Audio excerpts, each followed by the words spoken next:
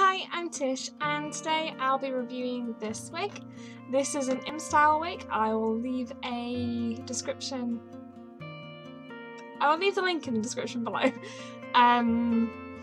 So this was actually quite a surprise wig for me. It was in the under £50 bracket, again from Amazon.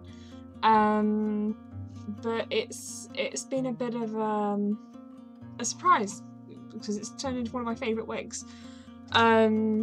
And I wasn't expecting anything that as good as this, I suppose. It is synthetic. I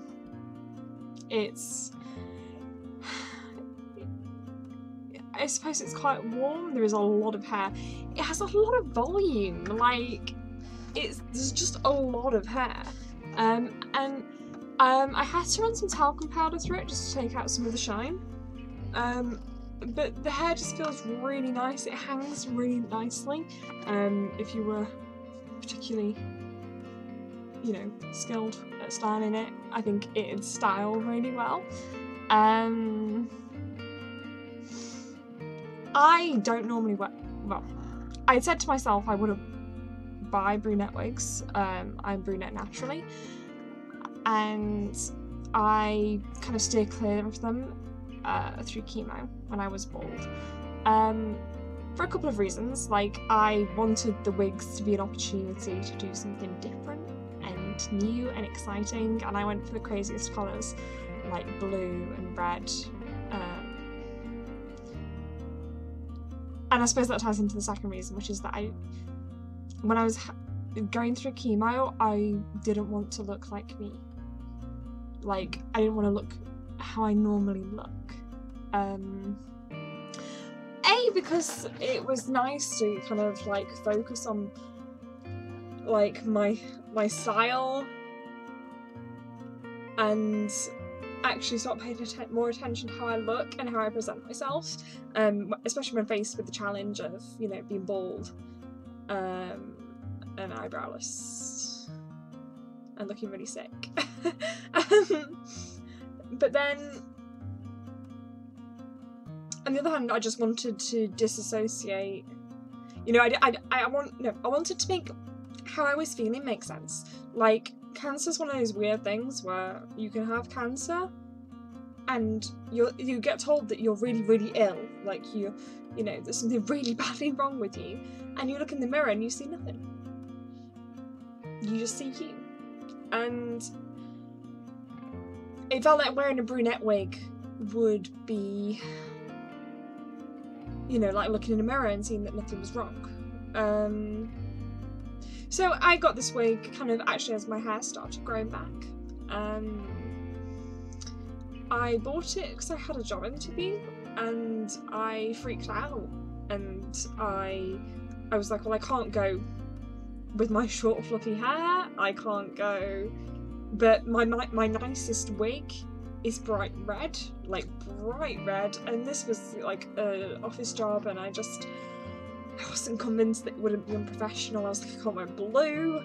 And then I put on the wig that I feel most comfortable in, my blonde wig from the first video, and that just didn't make me feel better either. So I was like, oh my god, I want to look more like me. I want to look normal. So I bought this, and it arrived, and I loved it.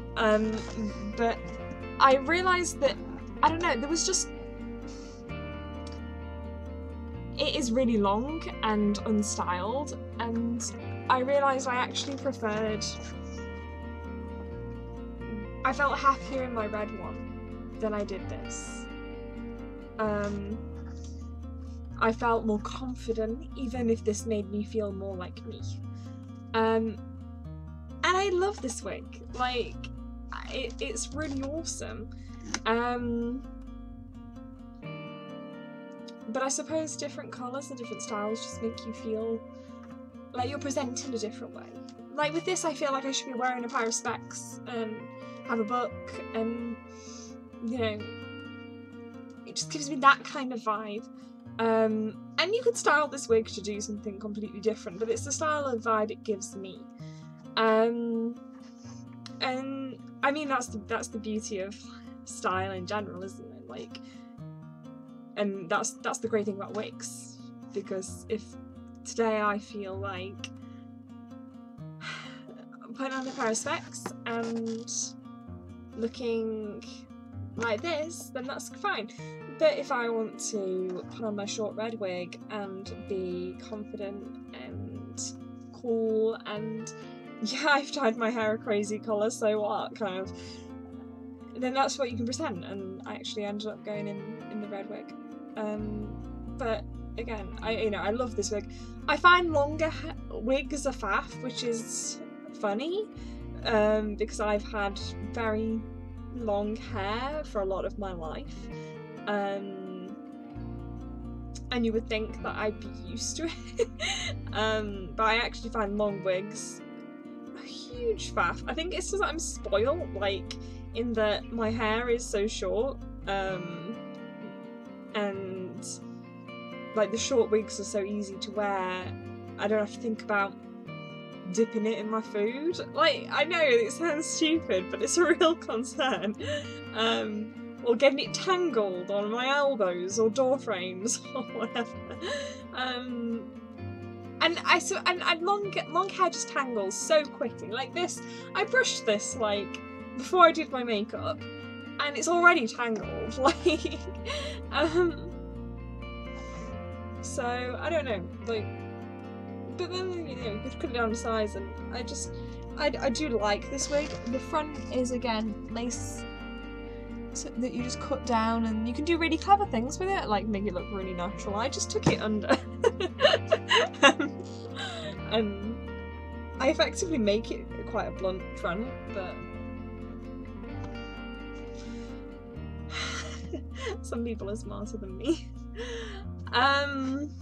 But yeah, the colour is great. It did need a little bit of talc just to take out some of that shine. I mean, the length is beautiful. The length is a lot of effort. There is a cat on my window, I think. Yeah, I might show you what it looks like in glasses. I had such a panic then when I thought the previous thing hadn't saved. Anyway, glasses. Yeah, I mean, you can see the reflection of my screen. But, I just think glasses work really well with it.